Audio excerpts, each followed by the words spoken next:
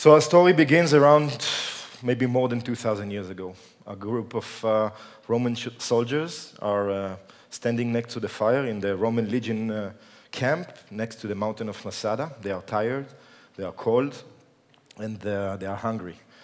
They've been fighting for many days, and one of them decides he's going to improve the situation. He decides to cook something for them. So he mixes up some grains and some water, puts it on the fire. It starts bubbling, and then this mixture becomes a sticky stew. The sticky stew gets inside their stomachs, and suddenly the cold goes away. They re-energize, they regroup, and they are ready to go fight again. Back then, the Roman legions, and that's something I've learned not a while ago, back then the Roman legion used to call that sticky stew polenta. That was the name in ancient Italian. So, for the last few years, my colleagues and I, we've been opening restaurants. That's what we do. We've opened 6 restaurants till now, and 5 of them are here in the city of Jerusalem. And the recent one we've opened in the center of London, in the UK. Thank you. That's the one in the middle, up there. In each and every restaurant I open and I own, I choose the color of the walls, I choose the fabric for the bar stools, I choose the cutlery, the music that people hear. I try and touch every small aspect.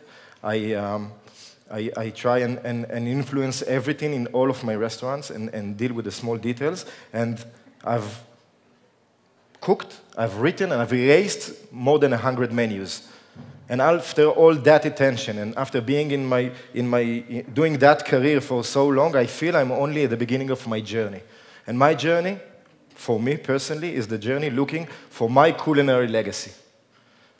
My journey began 20 years ago when I was a young cook, and I started looking for the legacy. And my journey began at foreign countries, in libraries, in study halls, but pretty soon my journey shifted here, to Israel, shifted into kitchens, hot stoves, sharp knives, pilot lights, and I pretty soon realized that as a person that was born, raised, and lived all his life, and now raising his own family in the city of Jerusalem, if I want to find my culinary legacy, I should start looking for it here, in Jerusalem.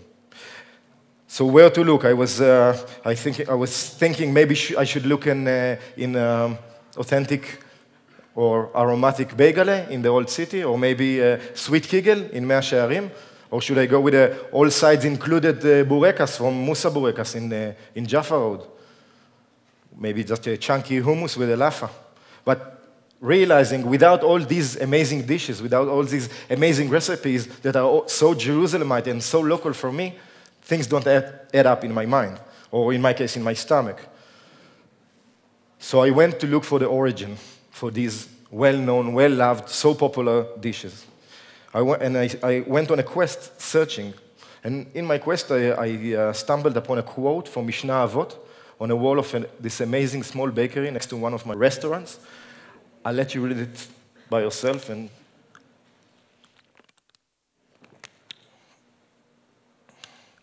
I especially like the last part, whereas I get up and find all these things done for me.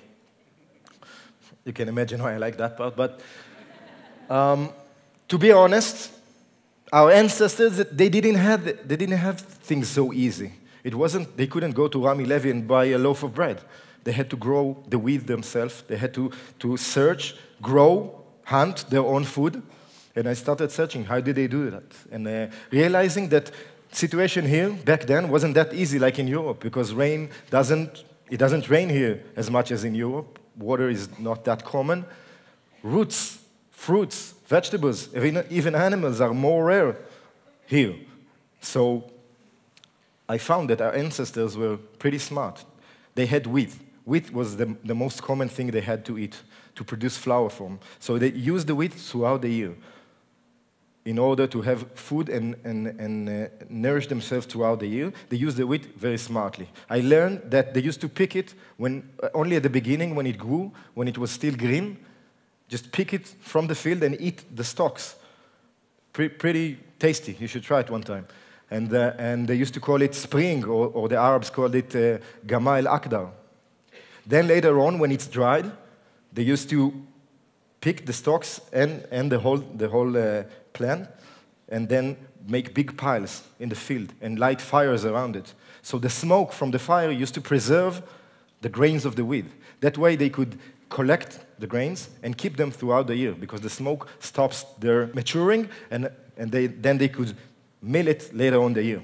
After taking out the grains, they gave them to the miller, and the millers milled them into fine flour, giving the flour back to the families to cook the bread or bake the bread, or back then the habez or the lafa, as we know it now, the bagel or the strudel. But the millers found an amazing thing. In the milling stone, there was something left. The grain of the wheat, the center of the wheat could not be grinded because of technology reasons. It wasn't sharp enough. They couldn't grind it. And they found out that the center of the wheat, which then they called semolina, is the best part of the wheat, the sweetest, the one you can bake the most amazing and cook the most amazing dishes from. It was so precious that the millers sold it in a very high price, and it was so precious that it became a sacrifice in the temple. The priest would pour honey and oil over the semolina and then praise it.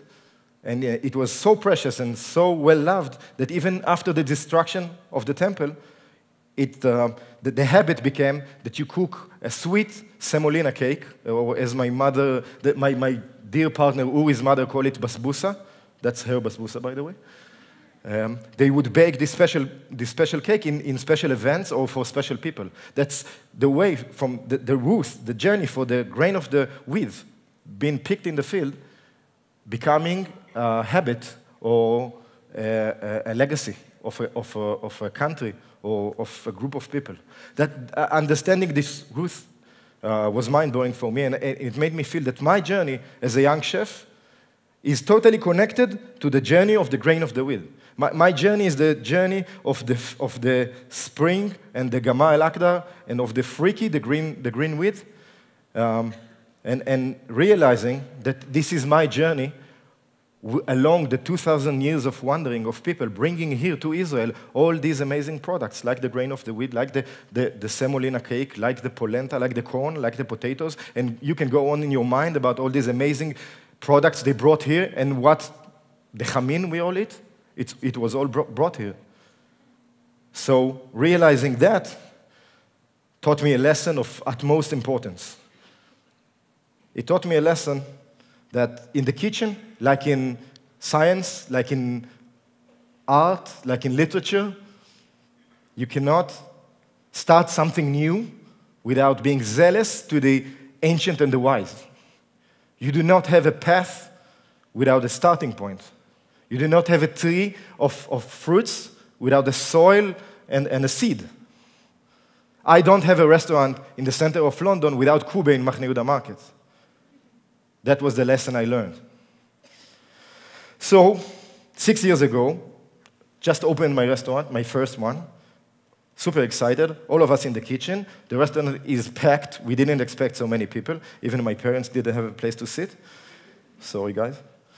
And I'm looking at the fridges, and the chefs behind me, they say, "Chef, we're running out of food." And in about a minute, I have to go out and tell people they have to leave the restaurant because I have nothing to give them. So I shout back to the chefs, "What do we have left on the storage?" And they say, "We got some corn, some asparagus, some mushrooms."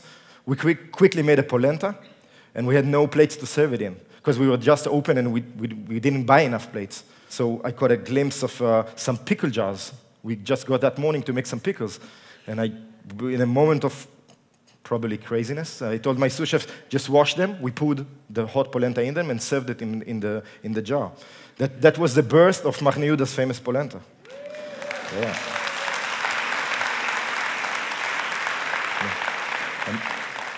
A man who's worked his ass off for 20 years and then one jar gets applauses.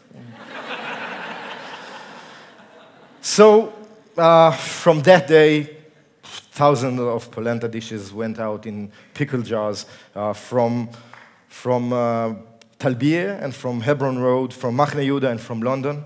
And when it all comes down and I sit down with myself and the noise of the kitchen and the pressure goes down and memories start pouring in, I remember myself as a young child, and I remember my mother cooking a polenta-like porridge, sweet polenta-like porridge for me. And I was sitting and eating it so slowly in circles because I liked it so much and I didn't want to get to the last spoon in the center. And it is this moment that makes me realize I chose in that stressful moment to make a polenta because of that memory of the child eating that unfinishing porridge.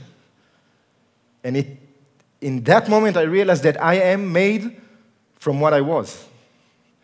As a chef, I am made from what my ancestors were. I am the 2,000 years of wandering. I am the matzah. I am the dates that come from Jericho. And I am the olive that grow in the Ella. I am the fish that are caught in the shores of Gaza and Jaffa. I am the hunter, and I break down the meat. I am the grinder, and I'm the baker. I go 40 years in the desert, and I bring the clusters to the promised land. I'm the Roman soldier at the feet of Masada, and I'm the last man barricaded in the temple. I'm a slave, and I'm a priest. I'm a poet and a believer. I've been banished and I've returned. I'm wandering, but I'm a settler. I'm the porridge and I'm the polenta. I'm the basbousa and I'm the strudel. I'm kube and I'm sushi.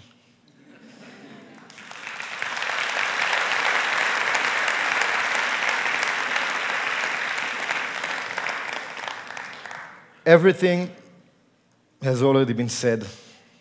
More than that, everything has already been cooked. But only when I truly respect and master the legacies before me, then I start creating a legacy of my own. Thank you.